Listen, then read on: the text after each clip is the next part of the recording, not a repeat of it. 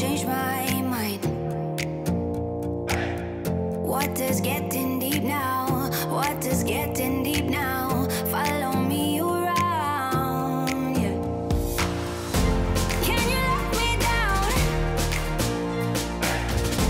Please don't let me down. Yeah, yeah, yeah, yeah, yeah. Baby, let me down. Can you let me down? Please don't let me down.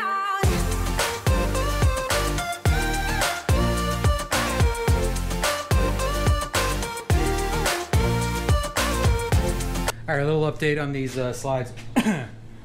So as you saw, I was struggling a little bit. Had to make a minor adjustment on exactly where these are set. So if they're off just if one's further than the other one, the latches won't line up. So I had to pull it out, loosen the screws a little bit, just make a minor adjustment so that these things actually set down in lock position. And then over here, these slides are kind of, I don't know, I'm not happy with them, but when the slide's actually in place, there's this little latch, which is the lock mechanism that prevents this thing from sliding back.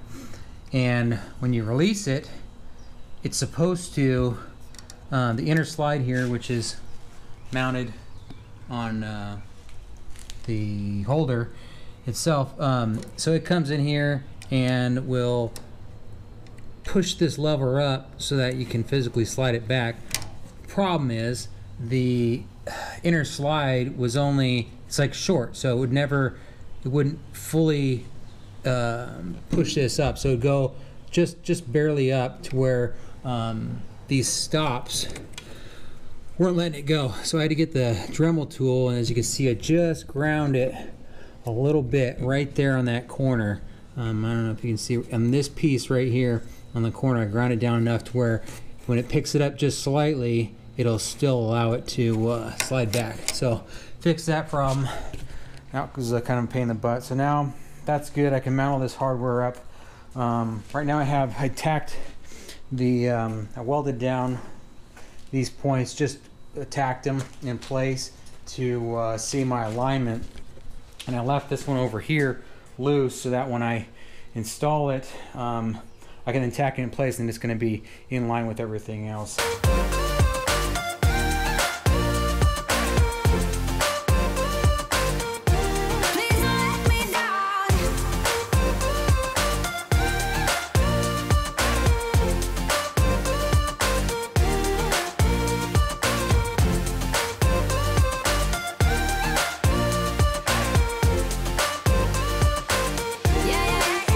All right, again, these slides are proving to be harder than I wanted, or more difficult anyway.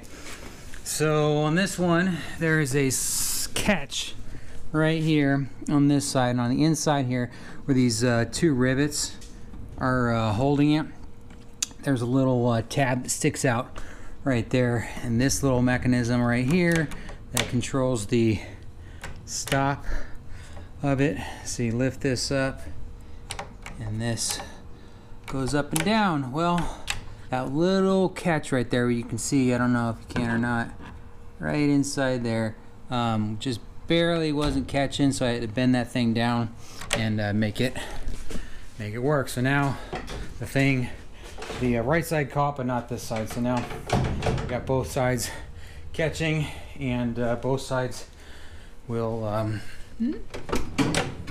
close.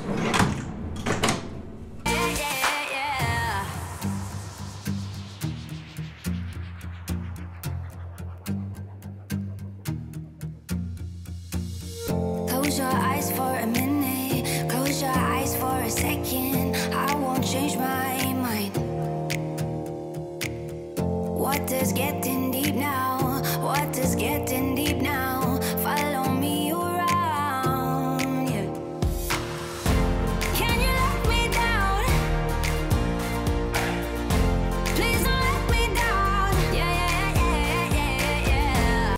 One of the next steps is also to be install this bar. So these locks each have to be raised at the same time to pull it out. So rather than do that, I want to install this rod here across it, so that all you have to do is lift up on it and you can slide it out with a single handle. So in order to do that though, what I'm thinking I need to do is I need to install this somehow. Put a nut on the back side here, and then a screw. Probably weld that to that point, and then we'll put the bolt through as a tightener. And I might do weld the actual screw to the end on this side so I can slide it in, screw it in, and then tighten that one up and take it out.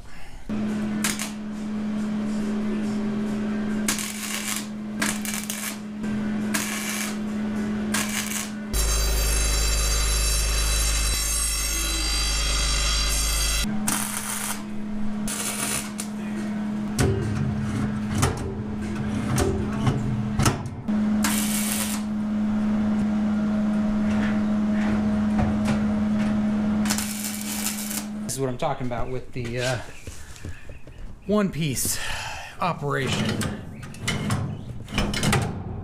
Boom.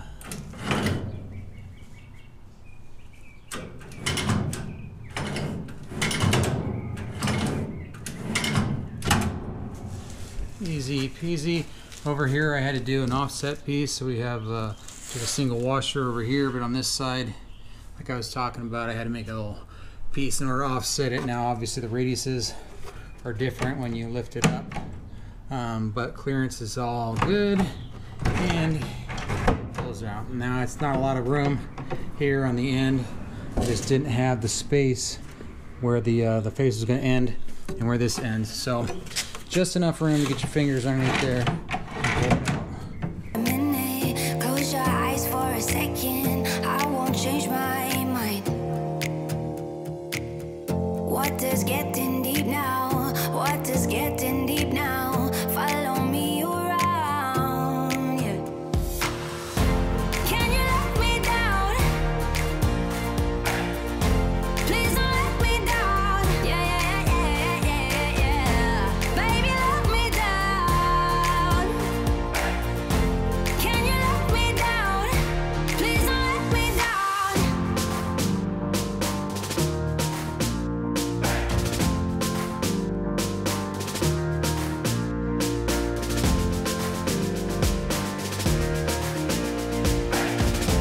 Please don't let me down. Yeah, yeah, yeah, yeah, yeah, yeah.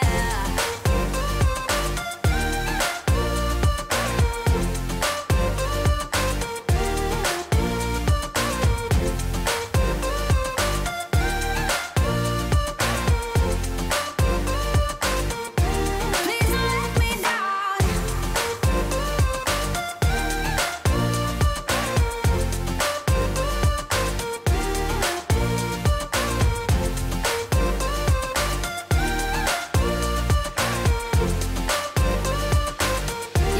yeah, yeah, yeah. All right, finally. All right, we are here. We are narrowing toward the finish line. We have drawers, plural. Yeah, so I got to do a little bit of tweaking. There's a little binding going on in the connection between the two. But here is how it works. We'll set this thing down and we'll show you.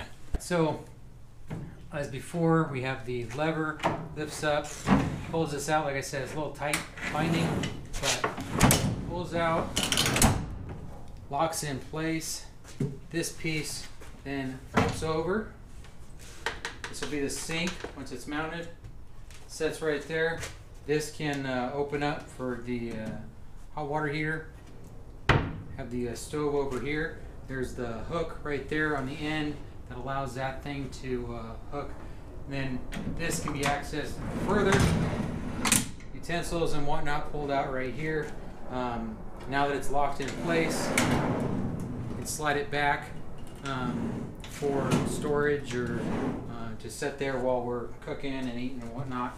And then put it out, whatever, to put away. So then, in order to put it away, I'm not sure if I'm gonna have to go all the way back with it like this,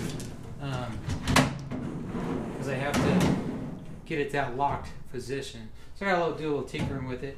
But then you're gonna have to flip this thing back, over, and here's kind of the binding issue that I was talking about.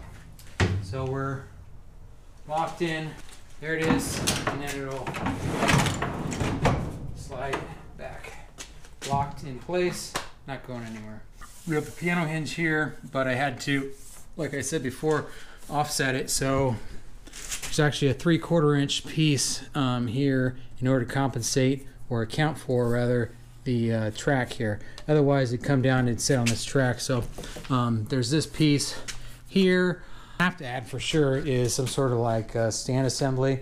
I'm thinking some sort of adjustable easy thing I can flip over and mount to maybe the back side of this. I don't know yet. Down the road, right now it's functioning and secure. Here, welded this out, had to do a little spacer, 1/8 inch gap in order to get myself level on this playing field right here on the drawer. So welded those out. These are to the frame itself, 1/8 inch, 2-inch, 2x angle iron. It actually has a little bit of flexibility, which I kind of like. I'm not yet sure if I want to run another piece of angle over here to give myself a stiff brace. I like the flexibility because with these tracks, with these slides, any amount that you're off, just a little bit, it binds them up and makes them really hard to slide in and out. With this being a little bit of flexible, gives me that flexibility to pull it out easy. I don't think it should be an issue driving down the road because when it's in a stored position, it's going to be locked back here, so there isn't going to be that flex. It's going to be tied to itself within the drawer, so it should be all right as far as that goes. But only time will tell. If I have to come back down the road, I can always get in here and weld up a piece right there. It's so funny how you think you're going to get a lot more done, and things just take longer. You end up doing things twice for whatever reason. And here we are finally with the complete setup. I was hoping to this weekend knock all this out and have the plumbing all done as well. Even the door, I mean pretty much everything done to where I was setting this thing back, the lid back in place. But we're close now. I think the welding portion of it things is finally done. Yeah, here, check this bracket out. Here's what I ended up making. So it looks like a can opener or bottle opener, but I had to, because I have such a narrow between the wood here and this the actual body of the trailer, so tight, I had to make this piece. So I took a piece of 2-inch angle, cut off one of the sides, and then cut a slot in it, welded some tabs on the back, welded the piece I had cut off over here, mounted it up, and this allows it to slide in place and then is rigid while driving down the road. So I ground down the inside here this little bit to give myself a little bit of, so when it sat in there, it didn't move. It didn't have the ability to go back and forth. So give itself a nice rigid piece. We'll see how long it lasts. I know with wear and everything, it'll probably wear a little more and get to where it is more worn down and get a little more flex, a little more movement to it. We'll see as time goes on. So that's it. Hope you guys are enjoying it, and finally we're making progress here. Almost done with this thing. So thanks again for watching. Until next time.